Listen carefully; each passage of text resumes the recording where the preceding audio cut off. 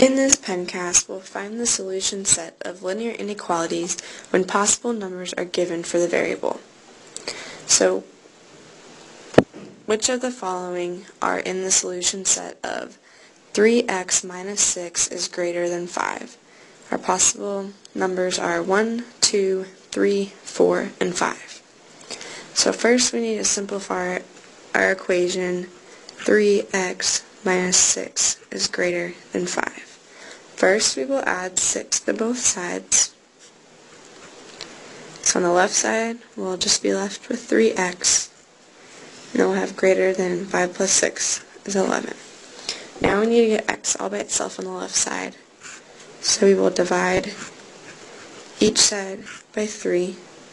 So on the left side, we're left with x, and on the right side, we're left with 11 thirds, which is also x is greater than 3 and 2/3.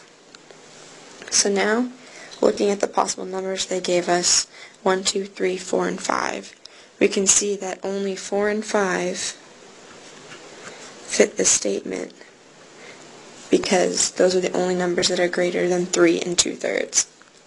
So we can actually test these points. So let's test 4.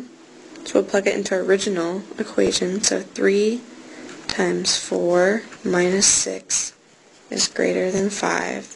So we'll have 12 minus 6 is greater than 5. 12 minus 6 is 6. So 6 is greater than 5. So that checks. We can test our 5. So we would have 3 times 5 minus 6 is greater than 5. So we would have 15 minus 6 is greater than 5, which would be 9 is greater than 5, and that checks. We can also test a point that we didn't think was a solution, and we can show that it's not. So let's test 1. So that would be 3 times 1 minus 6 is greater than 5. So 3 times 1 is 3, minus 6 is greater than 5, and so that's negative 3 is greater than 5, and we know that's not true. So we know that 1 is definitely not a solution, and you can double check that 2 and 3 aren't. And then so 4 and 5 are our only numbers that work for our equation.